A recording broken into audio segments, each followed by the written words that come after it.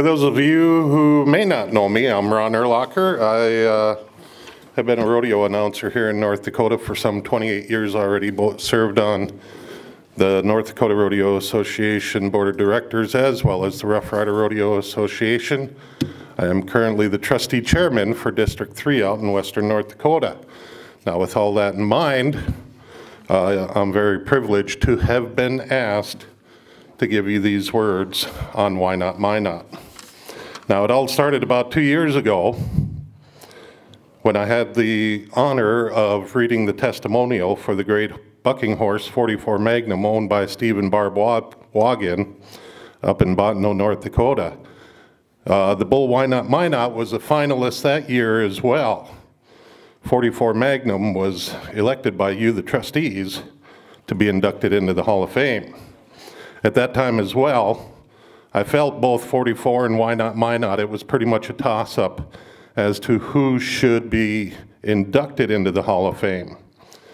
And now, with the fact that the guys asking me to come and give this presentation to you is really special because this bull came from western North Dakota as well. I was born and raised here in North Dakota.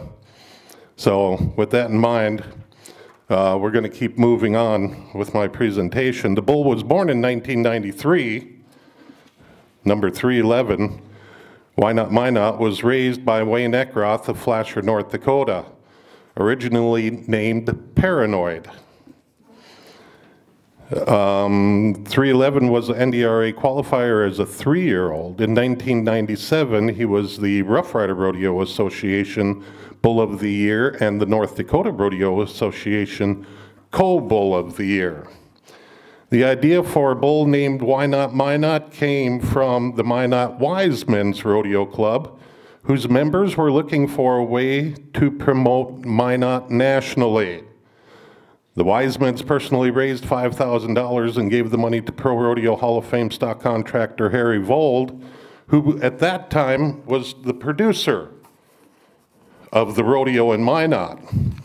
They gave him the money to purchase a quality bull. In turn, Harry purchased 311 Paranoid from Eckroth and renamed him Why Not Minot. Why Not Minot was bucked throughout the U.S. and Canada. Each time he was bucked, he was promoting our great state of North Dakota as well as Minot, North Dakota. He was a qualifier for the National Finals Rodeo on 4 different years, 1998, 99, 2000, and 2001. A few of his memorable trips include 1999 Cheyenne Frontier Days, Brian Herman, and Why Not Minot tied the arena record with a 94-point ride. At the 2002 Dodge National Circuit Finals Rodeo, that was when it was still in Pocatello, Idaho, Mike Moore rode Why Not Minot for 91 points. At a PBR event in 2001 at Colorado Springs, Gilbert Carrillo rode Why Not Minot for 92 points. 2000 NFR, the 7th round, Lee Aiken and 311 Why Not Minot combined for an 88-point ride. And in 1998, NFR's first round, Tony Mendez scored 85.5 points for the winning ride as well. Other PBR events include 2001 Norman Curie, a 98.5, 2002 Justin McBride, 88 points, 2002 Mike Collins, 88.5 points. There was no denying that come rain or shine, thousands of miles underneath him, you could count on him bucking every time. 11-time PRCA Stock Contractor of the Year. Harry Vold said that 311 Why Not Minot was possibly the best bull he had ever hauled. Why Not Minot bucked for the last time October 5th, 2002 at the Minot Wiseman's PRCA Rodeo. His last trip was similar to most of his trips, where the cowboy was dumped on the 2nd or 3rd jump.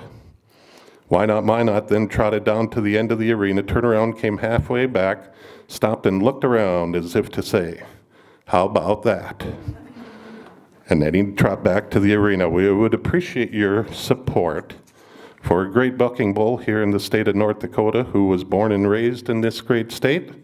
And we would like to remember him as well. That is for Why Not Minot in the Rodeo Livestock category. Thank you.